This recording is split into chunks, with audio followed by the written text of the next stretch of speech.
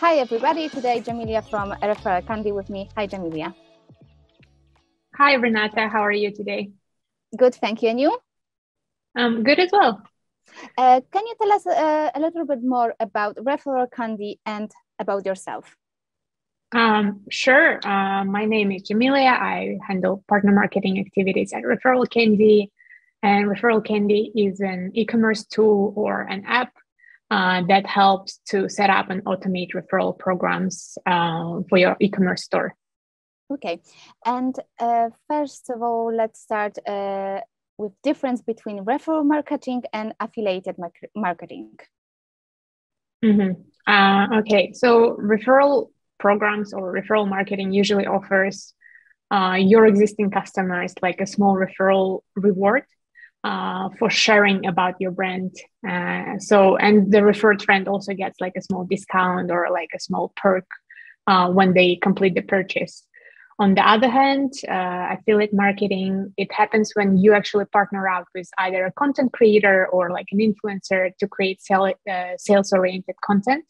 And affiliates usually make a commission on the sales generated through their content. And their audiences don't get a discount in that case, but like instead they use an affiliate link to support that content creator. And when it comes to like referral programs, usually you're rewarding your existing customers for sharing about their positive experiences about your brand. And on that, again, when it comes to affiliate marketing, you're paying for the content creators, whether it's reviewers, bloggers, like YouTube creators, podcasts, to create marketing content around your brand. And both of them, they do have different benefits and different like pros and cons. So when it comes to referral marketing, it's really great for like authentic type of word of mouth. So it does create sales. And since you're usually asking customers that are happy about your brand already to share about your store, about your brand, there is that personal connection because those people, they already have used your brand. They have that personal connection with your products or with the brand. So that makes it easier for them to share about the brand and talk about it like in a positive manner. And usually referral programs are also very easy to set up. However, on the other hand, like on the disadvantages side, it's a little bit less scalable than the affiliate programs, because if you can actually buy or like pay to the influencers to talk about your product, you can't directly buy more customers. So usually the more customers you have, the more successful your referral program will be because there is a bigger customer base to talk about your brand.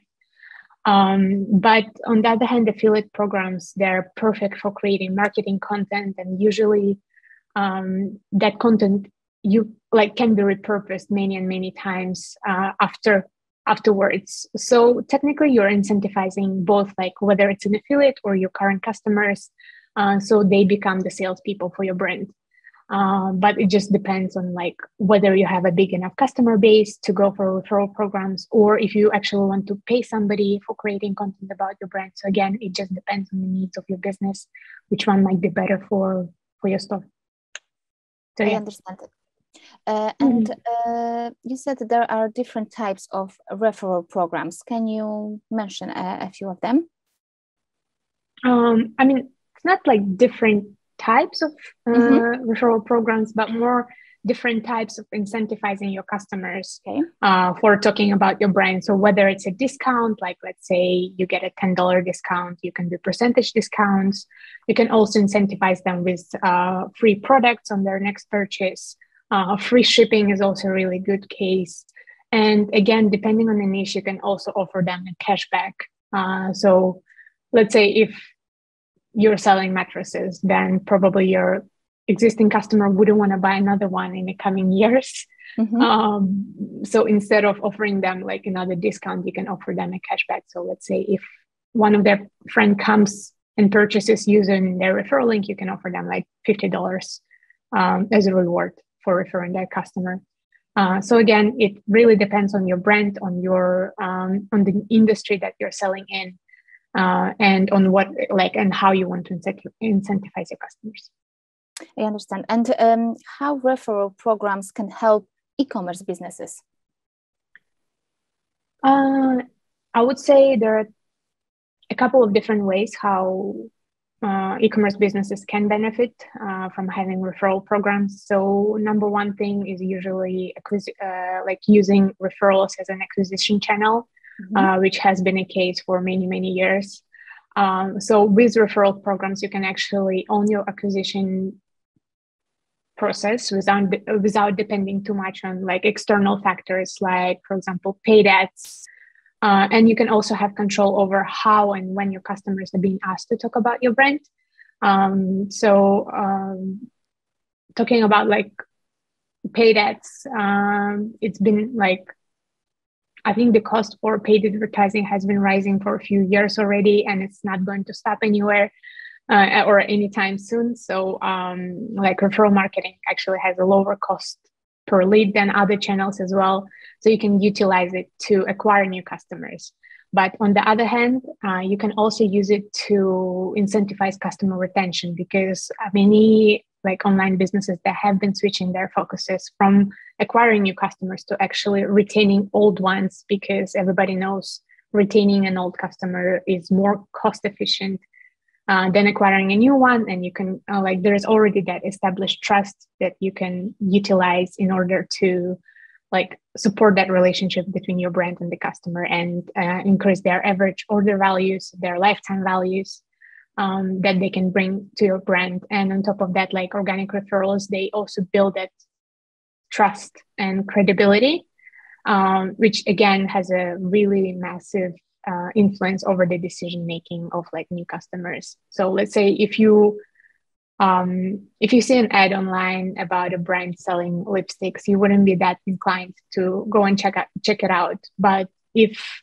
your friend talks about the brand, talks about the lipstick, how great it is, how color like lasting it is, how hydrating it is for the lips, then you will be more inclined. So again, it has that trust factor. And sales, like usually your customers, they don't sound like salespeople. So again, you would be more inclined towards actually completing the purchase. And as mentioned before, referrals are also really great for customer retention. So like referral marketing actually can help you to increase repeat purchase rate. As referred customers, they usually have like about 30 to 40% higher customer retention rate than regular customers. Okay, and maybe you can share some interesting examples of referral programs in e-commerce. I think every brand actually experiences like referral marketing and at some point, or like at some scale at least.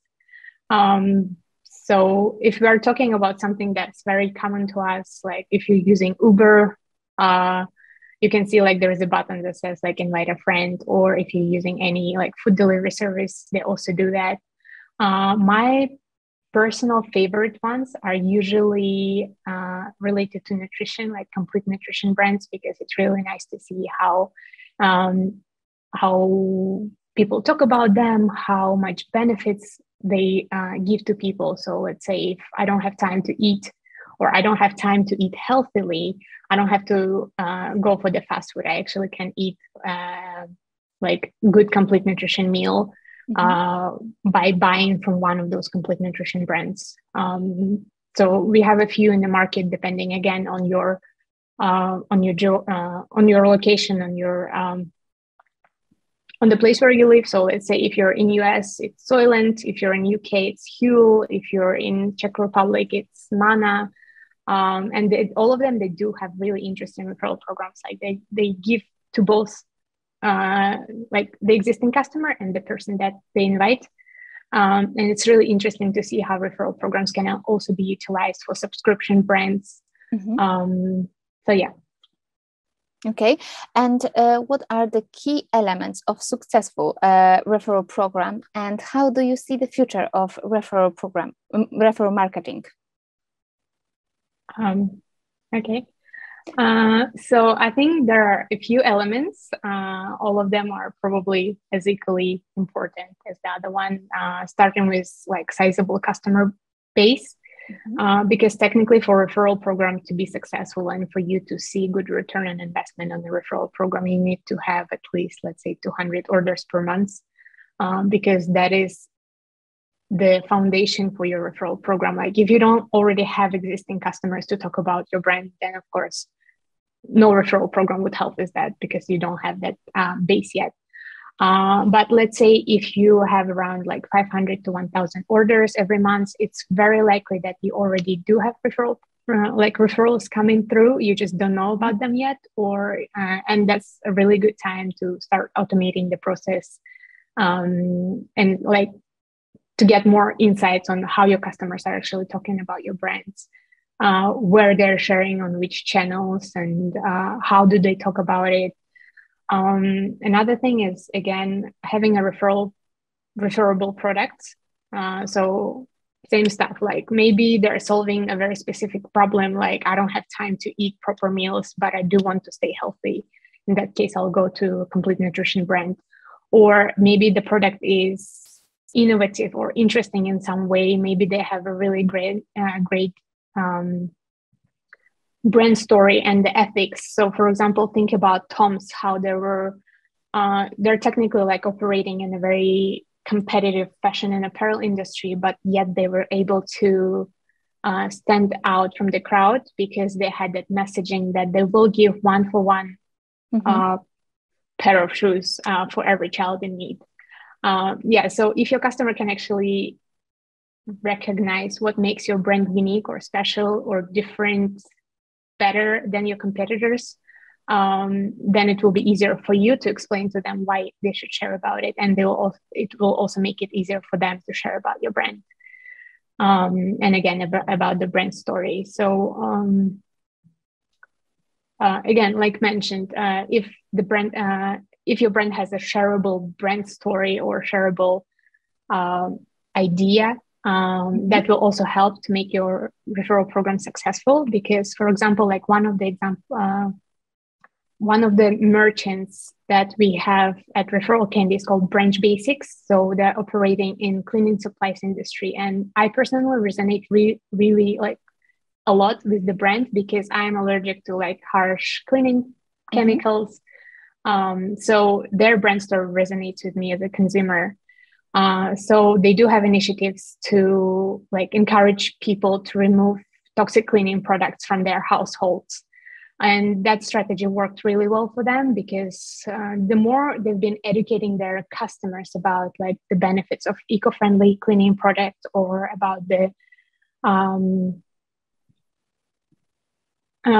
bad experiences they had with like regular cleaning supplies, the more they've been able to like grow their referral base. And at the end, they've actually generated over like $1.5 million in sales. And usually it's like over like about 10% of their monthly sales, it comes from new customers that have been referred by their existing customers. So again, brand story is also very important, as well as like shareable customer experience. So just think about the last time somebody recommended something good to you, like whether it's a book, restaurant, Netflix show, or maybe like a place to stay for a vacation. Usually like we make those recommendations because we enjoyed the experience. Like you wouldn't have a friend who would recommend you something that they didn't enjoy. Like that just doesn't make sense. And another thing is probably visibility. For your referral program to be successful, people need to know about it. So you need to make sure that your referral program is accessible and easy to share. So the easier the program is to discover, the more people will, the more likely and more people will convert to become active program members. So like for that, you can actually utilize like different referral widgets, whether it's a pop-up or like a post-purchase pop-up. That's like usually post-purchase is the best time to actually ask people to refer somebody to your brand. And another important factor is the reward itself, because again, no size fits all approach in this case. Depending on your business, depending on your customers, on the frequency of purchases, you might need to like test and try different types of rewards to see which one resonates the best with your customers. Yeah, and make sure that that reward that you're offering them is actually something attractive, so they're more likely to refer someone to your brand. Okay, and then the second part of the question, which is the future of the referral marketing, how do you see that? Oh, that's a difficult question. I understand that. Maybe yeah, you have usually some thoughts. Yeah, usually it's a little bit hard to predict or like assume anything in the future because it does tend to backfire.